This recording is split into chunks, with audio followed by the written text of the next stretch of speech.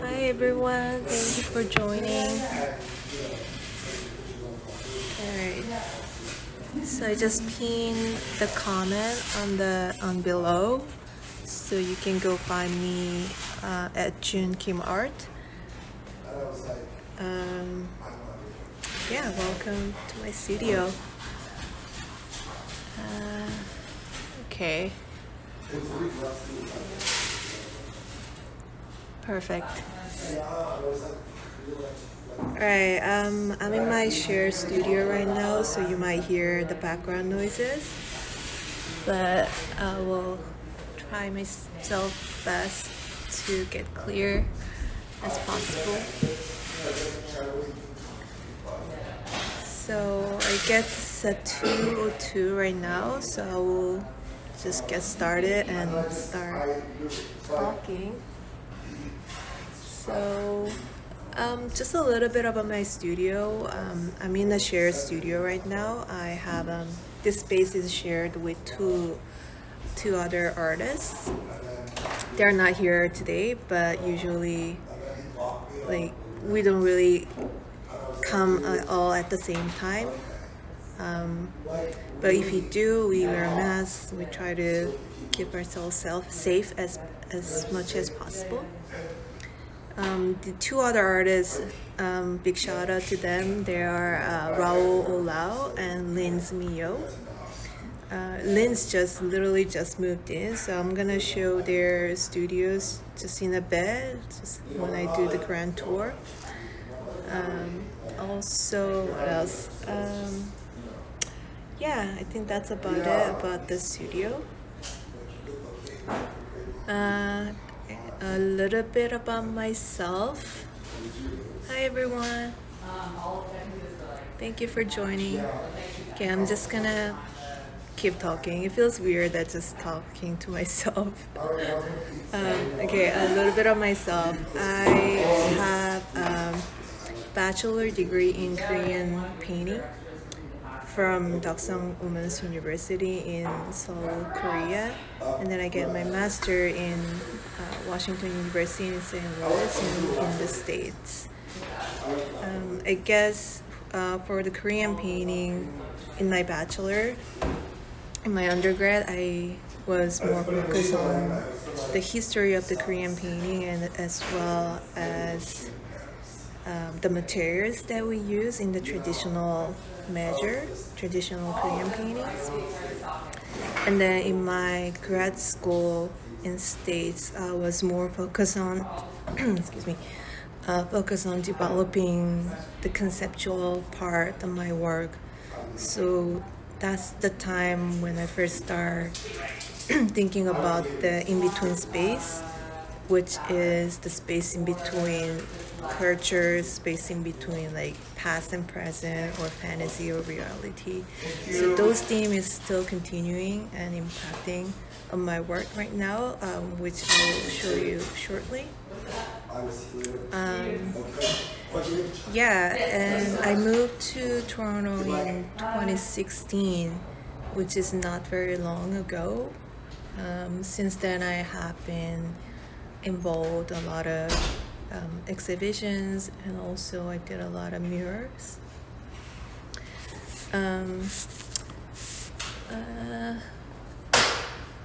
What else? Yeah, I guess mural was kind of new for me because I have been trained traditionally in my undergrad and grad school.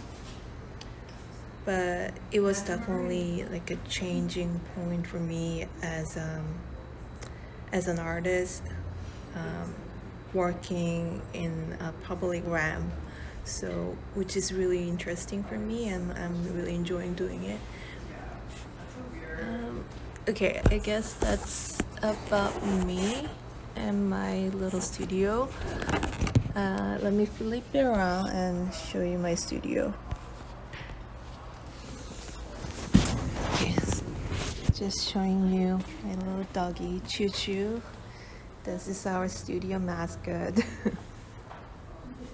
This is my little desk where I do all my emails, administrative work as a self-employed full-time artist. This is very important space for me. I do most of my grant writings, all the administrative work here. And here's the wall with all my art. These are pretty recent paintings. Recently I've been very interested in bringing some elements from Korean folk art and incorporate into my work.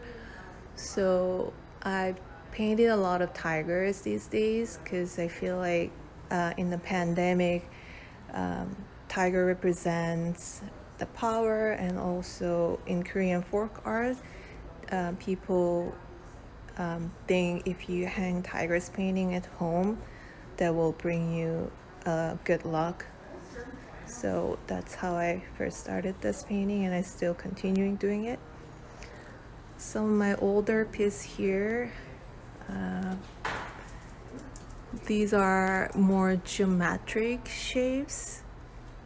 I was really into constructing geometric shapes in my work, and that represent the home and the world that we live in.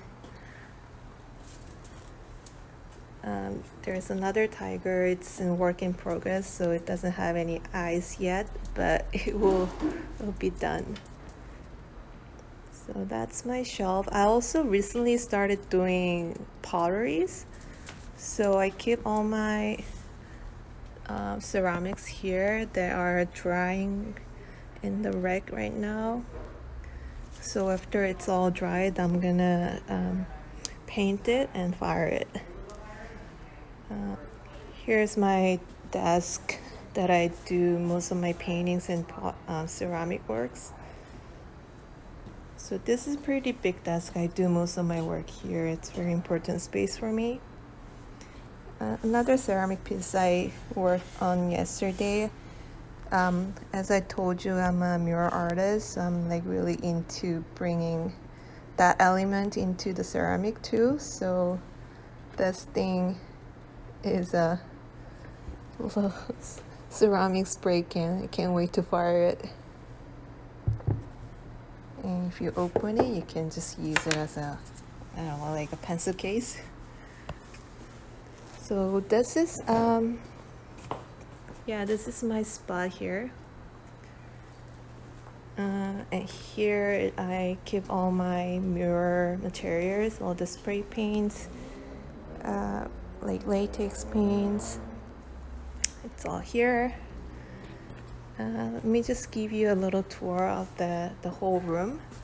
So, okay, when you walk into this door, my studio is on the right side here. And on the left side, this spot is right now empty. So yeah, we're trying to find the person who can move in this spot. This is Raul's studio. He is a brilliant oil painter. He does like beautiful landscapes, portraits. Okay. And those are our shared storage area. And here's Lynn's Mio's studio space. She just moved in like literally yesterday. She like still kind of figuring out the layout, but it looks gorgeous. I'm so happy that she became a part of our family. So yeah, that's the whole studio, I guess. If you have any questions about the studio, yeah, feel free to comment below. And I'm going to sit down again and answer some of the questions.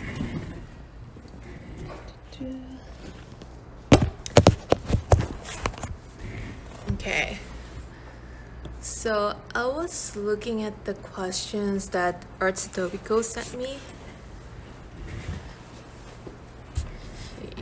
Okay, I'm just gonna read out the question and answer it. So first question was, how long have you been affiliated with Arts Etobicoke? So I had this 3-person show in 2019 at Arts Etobicoke with Mr. Hyde and Shabnam Aflan. So that's how I first get engaged with Arts Etobicoke, and since then I've been like kind of in the circle and keeping in contact with them. So yeah, I got a question here. Could you speak a little bit about your work process, theme, and color? All right, let me flip this around again and show you my paintings.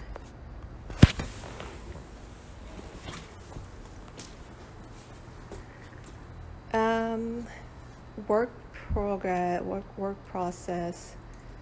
So theme, most of my theme is pretty similar. Everything has started from one place, which is my longing for home. As an immigrant, I always think about home a lot, and I try to think what the home means to people, for everybody. And in my piece,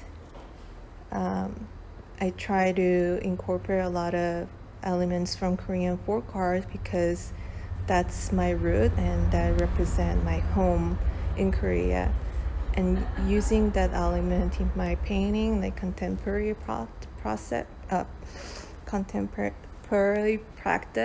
it's the way I cope in the reality, and it's the way I settle in the different culture.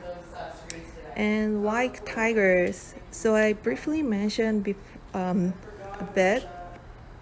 Tiger in Korean folk art, that represents the power, and also people believe that if you have the tiger's painting at home, it will guide you through the hard time, and it will protect you from the disease or like hard weather.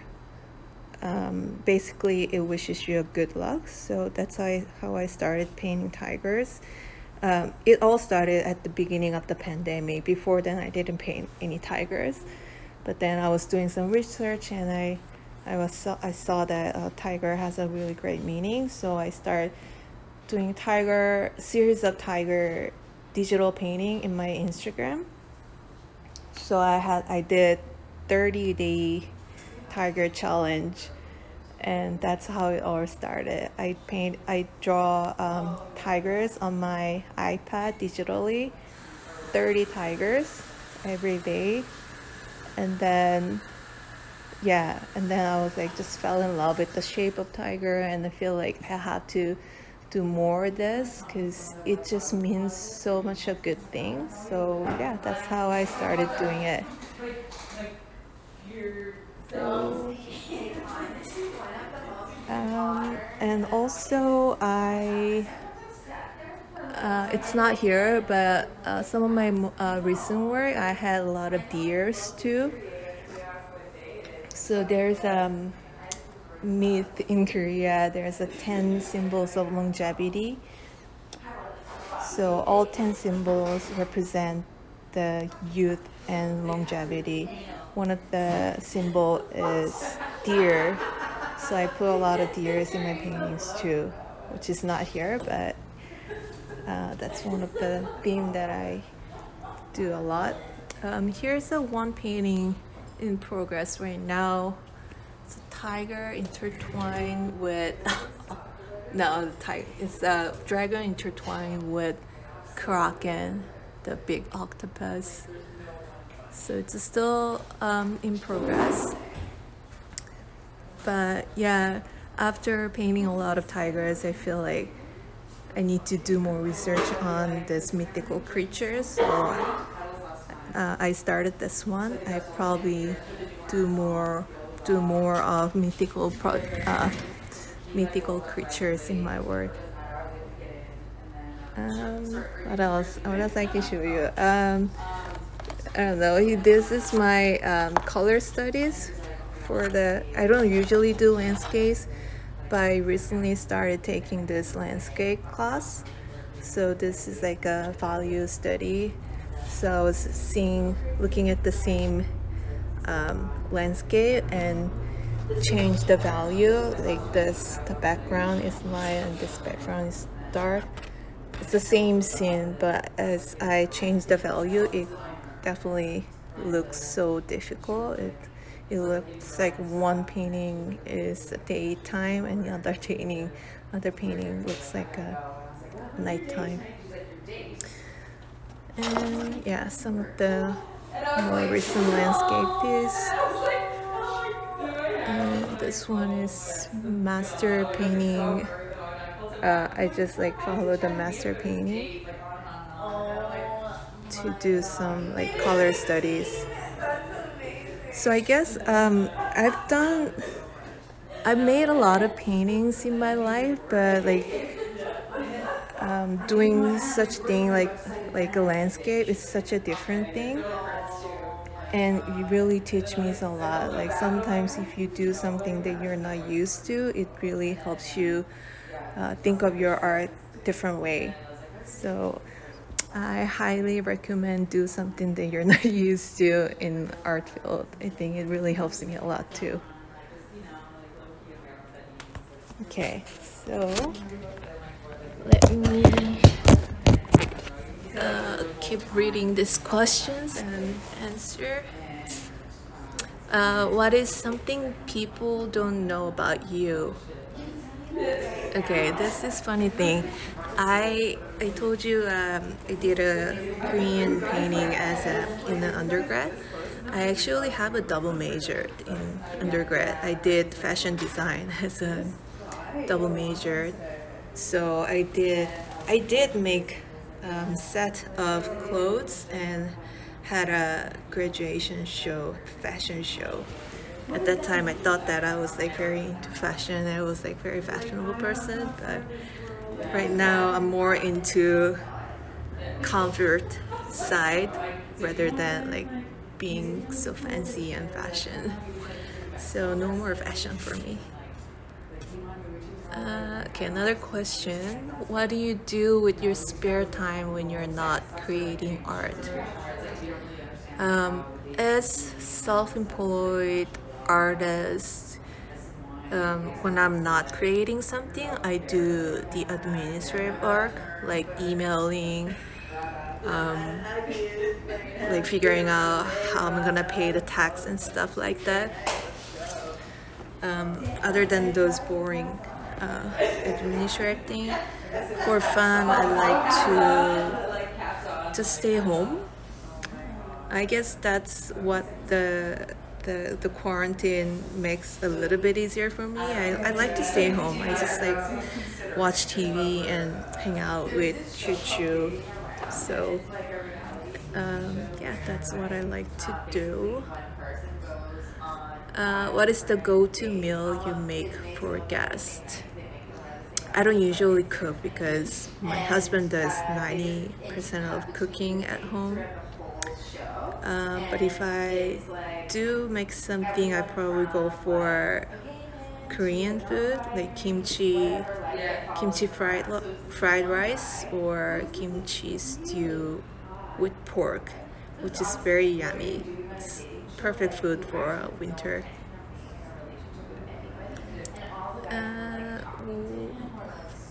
What is the most meaningful art experience you've had? Every art experience is very useful, meaningful. I guess as a mural artist, most of the community-based artwork that I've done has a very meaningful experience for me. In 2018 and 2019, my artist collective, KJ Bit, we organized the Slingway project. So what we did was inviting 30-40 artists in the same laneway, and we gave them a garage door to paint. So we painted the whole laneway with different artists with different art. So yeah, after the painting, we had a big celebration with community members. All the residents came out and all the artists came out, and we had a really good time. And a lot of residents came up to me and saying, "Oh, thank you for making our laneway beautiful, making it so safe." So yeah, like hearing those comments, it's really meaningful for me, and it's such a great experience to know that what artists can do to the community, and like community really appreciate the art that artists do. So those kind of thing is very, very meaningful, and that makes me keep going. Why do you think community arts are important? I've seen the changes in the community through art. So it's a fact that community art is very important, and I cannot say enough about how important it is. It really brings people together and gives strong sense of belonging. So I think that's very important part too. As an immigrant, like sense of belonging is very important, and it's something that I always looking for. So when I experience this community art, I feel like I'm in the community. I feel like I'm really within this community. I'm like community member. Also, I think the community art can act as a bridge between different cultures, various cultures. So sometimes it's hard to explain it with words, but with art, it's much more accessible, I would say. So I feel like in that part, it's also very important. So yeah, I think I've answered all the questions. Do you guys have any more questions?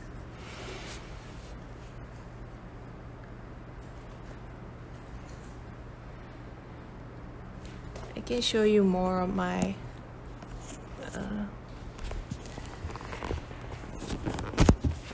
more of the corner like sections of my studio. I guess I skipped through it a lot. Chuchu is just sleeping here. Okay, so if you open this, I have a big printer. I make my own print if it's smaller size.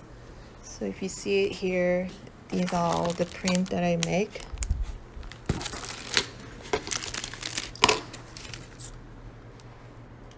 So I printed this with that big printer. It's pretty good. It's a very good quality and very high resolution. And that's the original painting. The original painting, the color is more vibrant, of course, and it's very fluorescent. But it cannot really capture the fluorescent color with the printer, but it's close enough, I would say.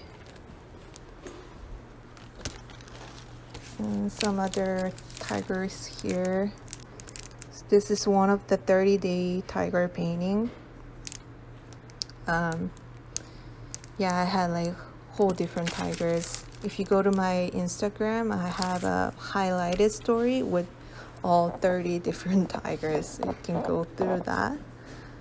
And someone I think asked where can find my art. I try to upload my most recent projects on my Instagram pretty regularly, so you can find it there.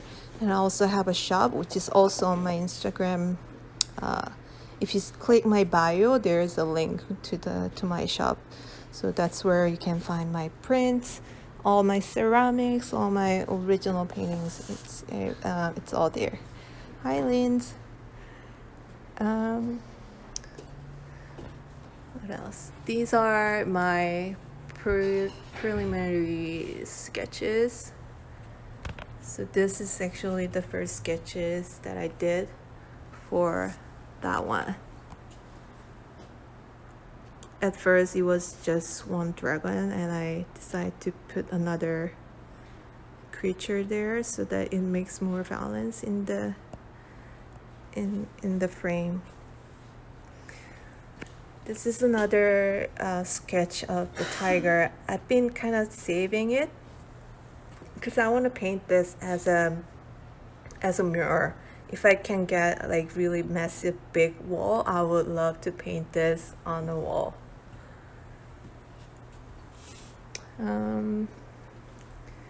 What else? Here's a little example of the ceramic that I make. It's one of the first pieces that I made from the community center before pandemic.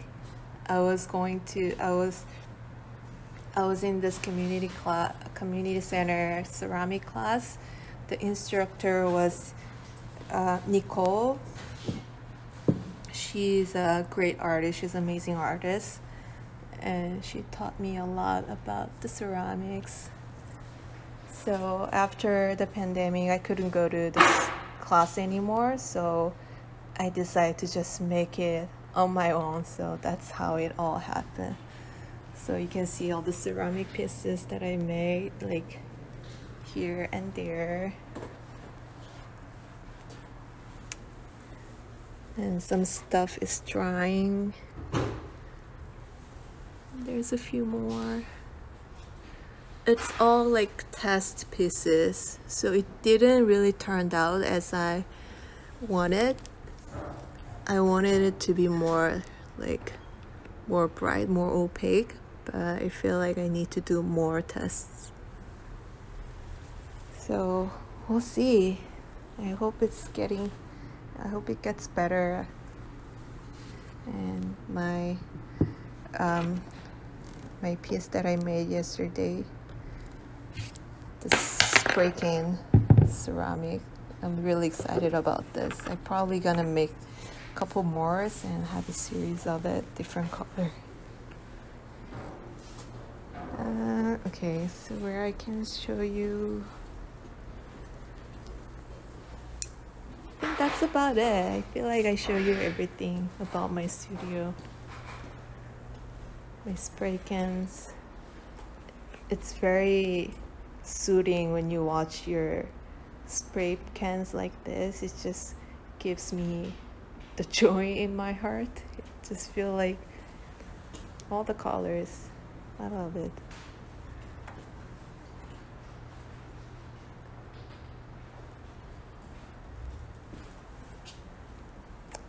Hi, Lindsay here. This is her spot. We already showed, but since she's here, I'm gonna show this spot again. It's a beautiful spot.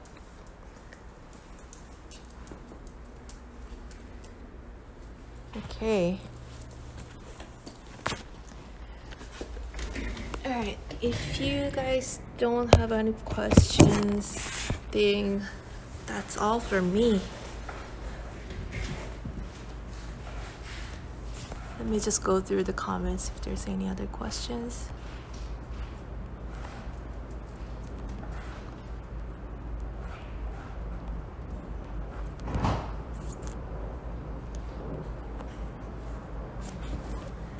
Alright, thank you for joining for my virtual studio tour.